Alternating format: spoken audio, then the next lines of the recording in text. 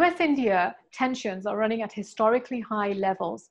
Recently, President Trump sat down with the Wall Street Journal and said that he believed that China may have encouraged the international spread of the virus to destabilize other competitor economies.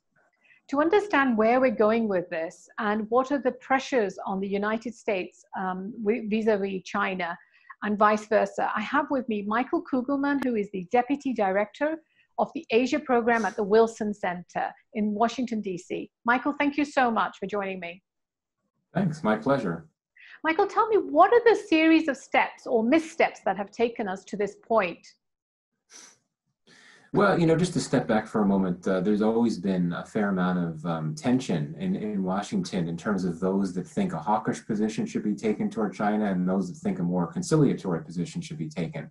What we've seen with the Trump administration, really from the day it took office, is a strong desire to take a confrontational position. And I would highlight a key document that came out at the end of 2017. The Trump administration issued its first national security strategy, and that document identified strategic rivalry as America's top national security challenge. And since China has long been America's top strategic rival, what the administration was saying is that it essentially regards China, as not just a strategic rival, but as a top national security threat. So I think that is where the root of the tensions can lie. But since then, as you know, it's been one thing after the other, and certainly the pandemic, unfortunately, has given President Trump a pretext to, blame China for something else. And I think that really hurt in China. But do you think the reason why he's blaming China, because a lot of people say it's due to the fact that elections are happening and he's pumping up his voter base.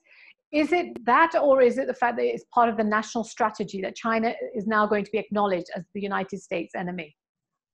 Well, it's both. I mean, it certainly is. It is a strategy that I think the Trump administration views China as a threat, as a strategic competitor, many things. But the fact that you have an election is going to make the administration and Trump in particular double down, because it plays well on the campaign trail. Because for Trump, I think that he gets a lot of political mileage out, not necessarily in depicting China as a security threat, but in depicting it as a country that threatens American jobs. And I think a lot of what he has said at home to domestic audiences about China focuses on this idea of China stealing American jobs. And I think jobs is always a big political issue on the campaign trail. Right. So I wouldn't be surprised if Joe Biden starts talking along those lines, that we have to watch out for China because of the jobs that it threatens. So it's really a perfect storm, right? Well, how realistic is that? The job, the value chain, because China is an essential part of your value chain. So realistically, it's not very realistic that United States can do anything about it. No, I mean, I think this is unfortunately some of this standard nativist, xenophobic, anti-immigration type rhetoric that we've heard so frequently from the Trump administration. No, I don't really think there's a big reason to believe that China is stealing or threatening American jobs. But again, it plays well. We've had record unemployment levels here we've had the worst unemployment levels since the Great Depression because of the pandemic. So again, that type of rhetoric really plays well at a time like this. In that sense, I mean, the India-China tensions that are happening, how are they working out in the United States? Is this another message that the Trump administration is giving, that this is the big bad wolf China? I mean, we're not hearing too much from the United States with regard to the India-China tensions. Well, I would argue we're hearing more than we typically would. I mean, these India-China spats, these border spats take place all the time. Typically, the U.S. government position is nothing. It's essentially silence. Typically, you have the U.S. providing intelligence to India to help it track Chinese positions in these types of spats. But what we've heard this time around are some very public remarks coming from senior U.S. leaders. Alice Wells, the top State Department official focused on South Asia right before she stepped down. She was very critical of what China was doing in Ladakh. And then we had a senior U.S. congressional leader, Eliot Engel, who heads the House International Relations Committee. He was very critical of China.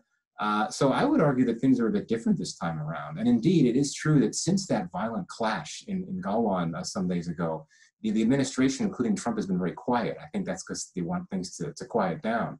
But clearly, for the administration, I think this amplifies the importance of the U.S.-India relationship, because it's a clear case, according to the U.S., of China engaging in provocative, threatening activities in the Indo-Pacific region, and particularly a provocation that affects India, a country that the US views as a top partner in its effort to build out this Indo-Pacific strategy. How is the US viewing the recent trilateral that happened between Russia, China, and India?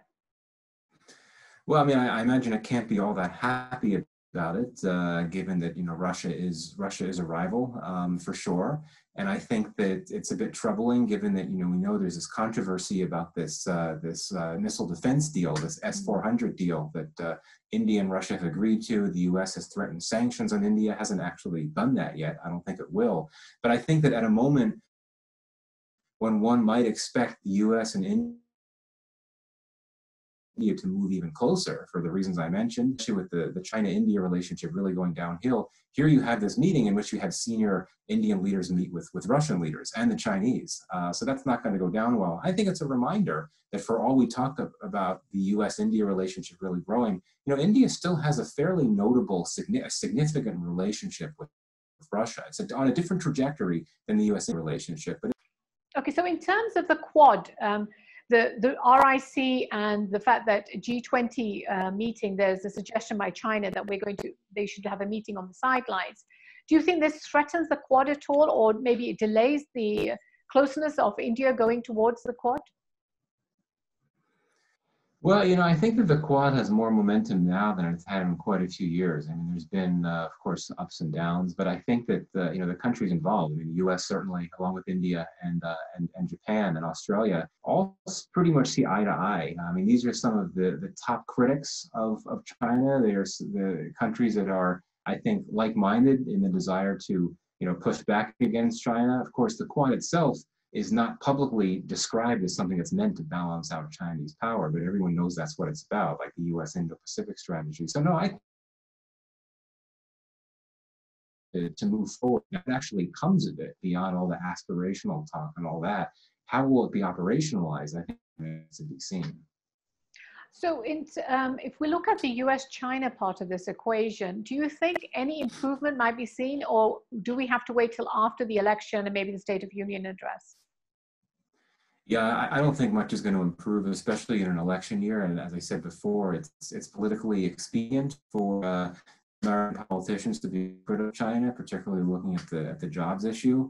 I think it's troubling that the U.S. has sent some aircraft carriers into the South China Sea. I don't think we should read too much into that, but I think it's really an effort to intimidate. But I think at this point in time, there's a fair amount of bipartisan support in Washington for taking a pretty hard line on China, and so I imagine that whoever wins the election in November, I think we're going to see some continuity in the U.S.-China relationship in the sense that it's going to continue to be bad. But the truth of the matter is they actually do share a number of interests. The U.S. and China do see eye to eye on a number of things, such as, for example, the issue of terrorism, counterterrorism worldwide. Afghanistan, there's a fair amount of convergence there. Both want the war to end, and so on. China has been viewed by U.S. officials as a key player in the North Korea crisis, given that China is one of the few countries that can work with the U.S. to mediate the dispute with North Korea. But I think that's been thrown to the wayside. So my bottom line is I think that we're looking at a very troubling trajectory for the U.S.-China relationship. Is there enough buyers if you have a President Biden? Sorry, is there enough what? Is there enough sellers of the positive China-U.S. relationship? No, not right now. I mean, I would argue that for many years the one country that that was maligned more than any other was Iran. There's always so much hatred, like the rhetoric and the images and perceptions of Iran was so strong here. But I think that China now is approaching that. There's just everyone seems to be a hawk. It's hard to find any conciliatory voices on China, at least within the political mainstream here. And again, I think that's a bipartisan thing, not just a Republican Party thing. Where does that leave Pakistan then in that equation, where Pakistan within the United States is increasingly seen as being siding with China? What does that mean for U.S.-Pakistan relations?